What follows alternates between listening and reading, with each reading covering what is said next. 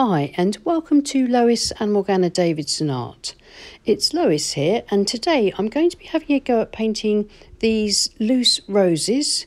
I had such a great response from you all to my demo where I painted loose foxgloves, and so many of you have asked me to carry on painting some loose flowers, so I thought I'd just share my journey.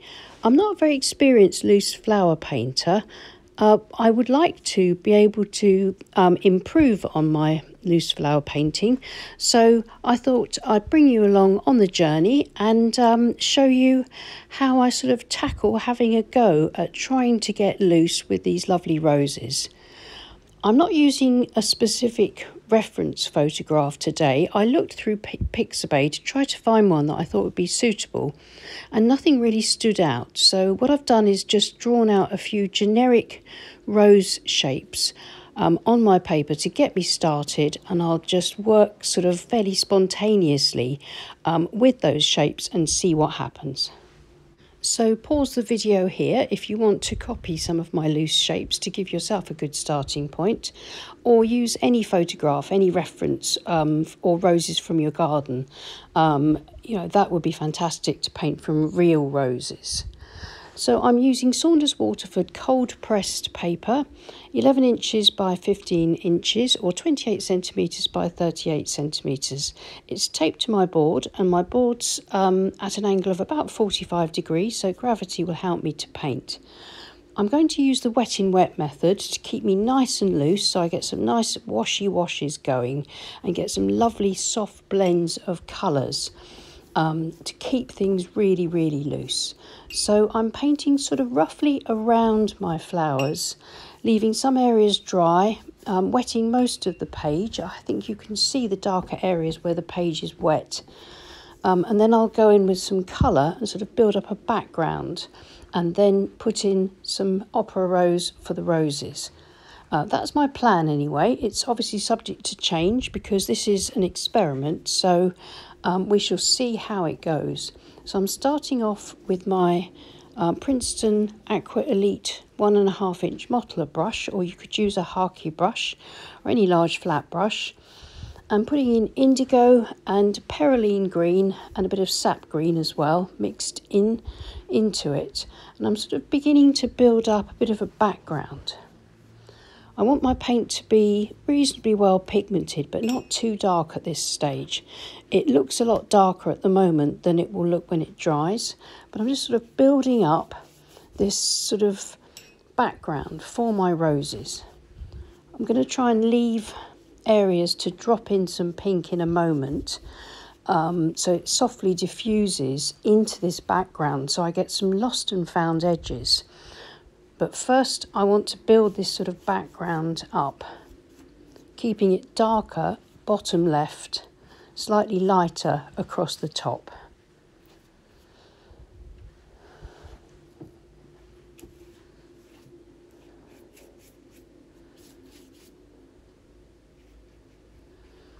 Now this is my opera rose, and I'm using a size 14 Escoda Ultimo synthetic mop brush.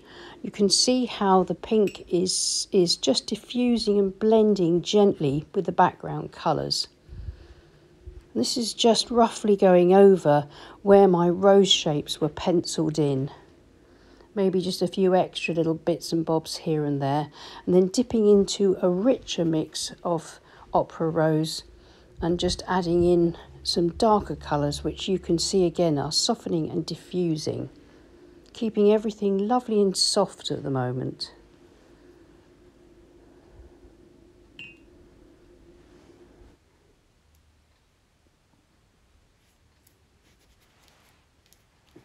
And then continuing across the base with the same colours, using a slightly drier, richer mix just to keep it there so it doesn't run quite so much, and that will give me those darker tones, the start of my darker tones across the bottom.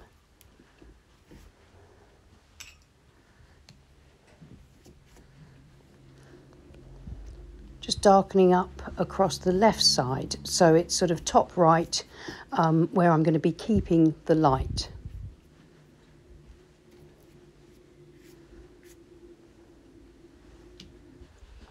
And then just to get some pretty little patterns and marks, using a fan brush to flick in or spatter in some opera rose across the painting, just to increase the texture.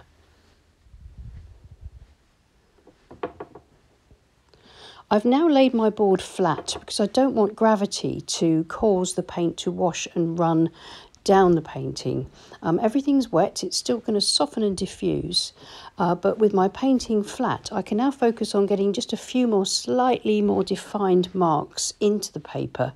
So I'm using my Ultimo synthetic mop brush with Perylene green and sap green of varying strengths, to just flick in some leaf shapes here and there. Some of these look a bit dark, but I shall just dab those out in a little bit. But they will all soften and diffuse, and these colours actually dry back quite a lot more light than they look at the moment.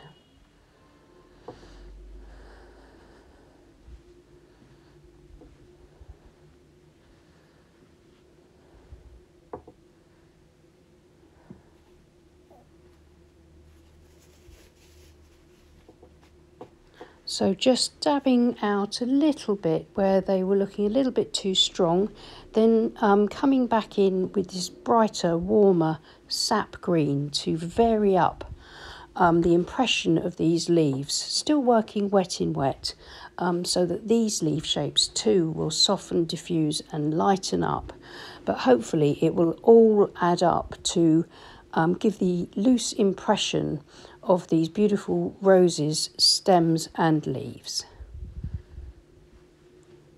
This is my sword liner. It's a Pro Art size small sword liner, and that's given me some really nice stem shapes.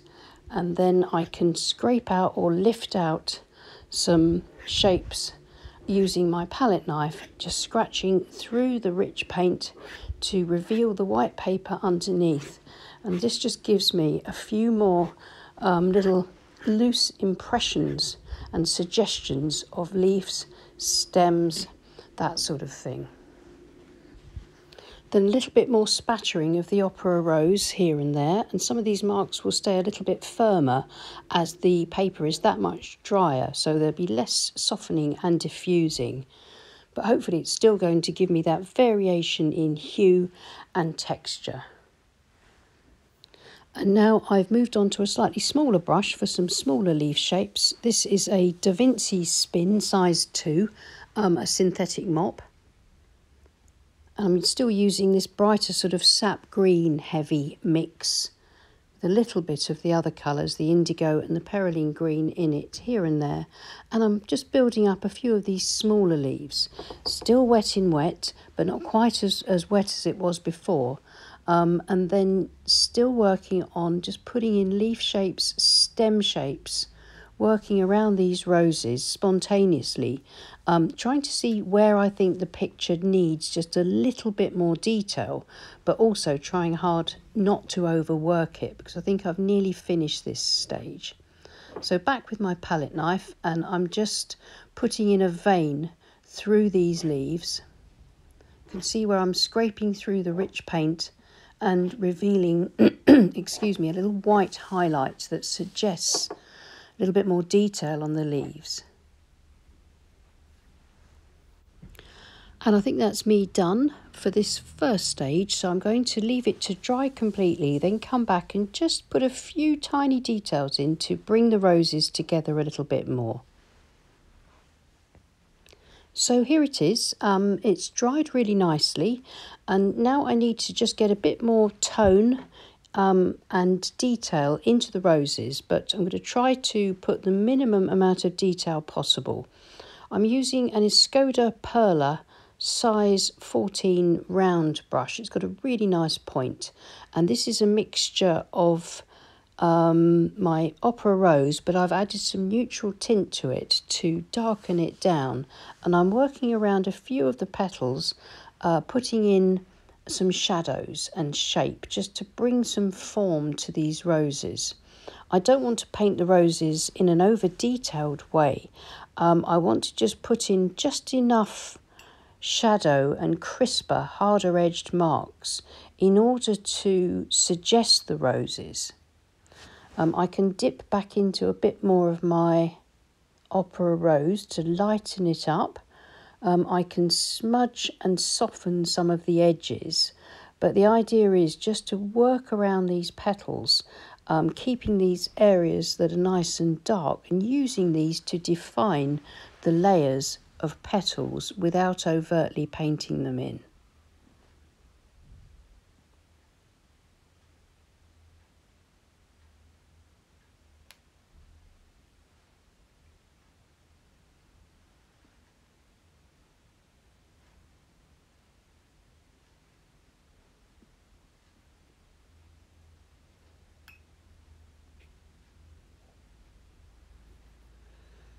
If you need to soften any edges, then clean your brush out and then dry it on a paper towel till it's only damp, and then smudge it on the edge that you want to soften, like I did just there. And you'll end up with this lovely mixture of soft and hard edges, which really suggests the roses very nicely. And now using the same mixture of opera rose and neutral tint and the same brush to get in some rosebuds. So I'm just going over the marks where my rosebuds were and just strengthening up the shadows around them a little bit more.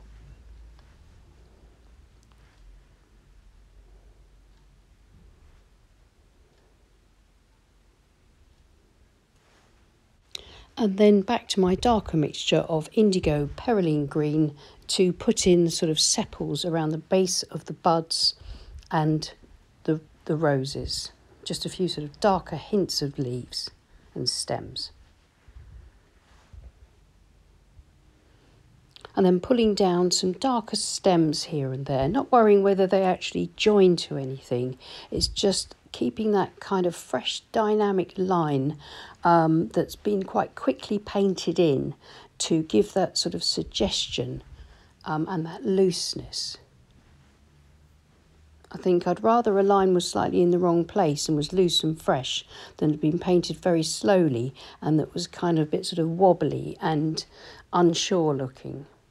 So now getting in some darker leaves, putting it around the base of that rose, some tones, so that helps to bring that one forward, connecting the leaves to stems.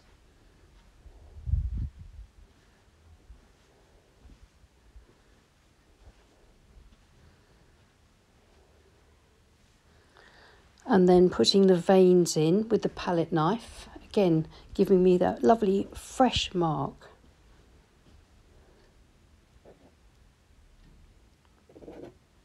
Maybe just use the palette knife to scrape out a highlight on the leading rose petal.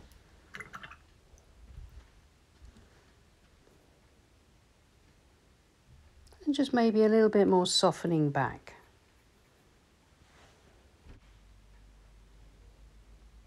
And then back to my opera rose and neutral tint colour and just get a bit of definition to this rose here. This rose is a bit further in the background, so I don't want too much detail.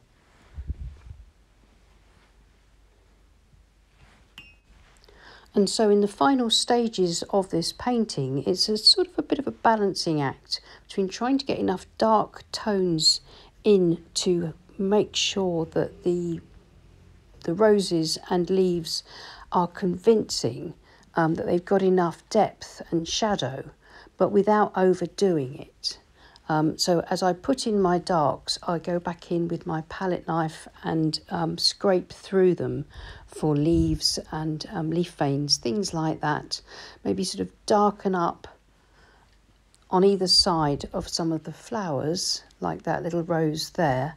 So it looks like there's a leaf coming out from behind that petal. And then I can just dab back if anything's a little bit too dark, but also dabbing back gives me texture as well.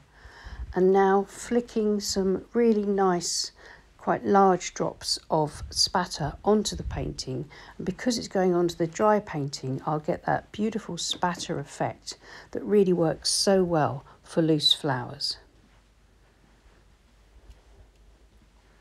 And I can, as well as some Opera Rose, I can also spatter in a little bit of dark Perylene green mixed with Indigo around the base, and that will just introduce a slightly sort of darker note to that part of the painting.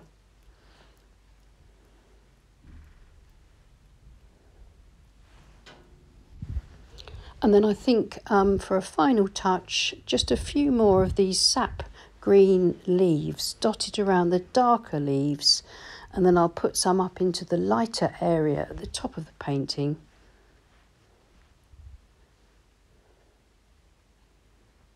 Trying to keep them looking sort of fairly random, but still as if they're attached to stems.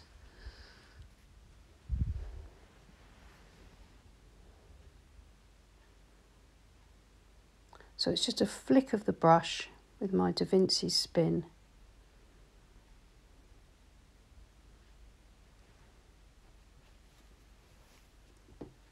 And then I can use the tissue to gently tap on those damp leaves, and you can see that that's pushing them back into the background and giving them a sort of a slightly mottled, loose appearance. And that's the painting finished. I'm going to remove the tape now and have a look at it and see how it looks with a clean white border. And as an experiment goes, I'm fairly pleased with this. It's certainly not perfect, and it isn't what I had in my head, which of course as we paint we always have a really strong idea of something that we'd like to end up painting. And I'm nowhere near there, as I am sort of still a beginner with loose flowers. But I'm really happy with this painting because I think I've learned an awful lot. I've learned a lot about what is sort of working for me with this technique, but I'm also learning what isn't working. And I think some of my shapes aren't great. I think I could have left it even looser than I did. And I haven't quite worked out how to get the shading into my roses to get them really, really effective. But I think adding a few more darks now has worked a little bit better. So I'm going to leave it at that. Maybe just spatter in a little bit of white gouache, just for some tiny highlights. Again using the fan brush. And I'm going to call that finished. Well, I hope you enjoyed watching the way I experiment, and that you'll hopefully give you the confidence to have a go yourself. I think the point with this sort of experiment is don't be too worried if you don't end up with a finished painting. If it ends up going a bit wrong, you will learn from that, and that's really important. I've sort of shied away from painting loose flowers and wish that I could paint them, but the only way to learn to paint them is to actually forge in, make the mistakes, put in the painting miles with the flowers, and that's what I intend to do this year. But I'll be back to landscapes on Saturday, but I will be trying to do more flowers, and they will probably mostly be on Wednesdays, with the landscapes coming on Saturdays as usual. I hope you found that helpful. Please leave us a like, and please consider subscribing to our channel if you haven't already. It's free to do, and it really helps us with our reach on YouTube. And thank you so much to our wonderful patrons who support us on Patreon. And we'll see you again soon. Take care and happy painting. Bye.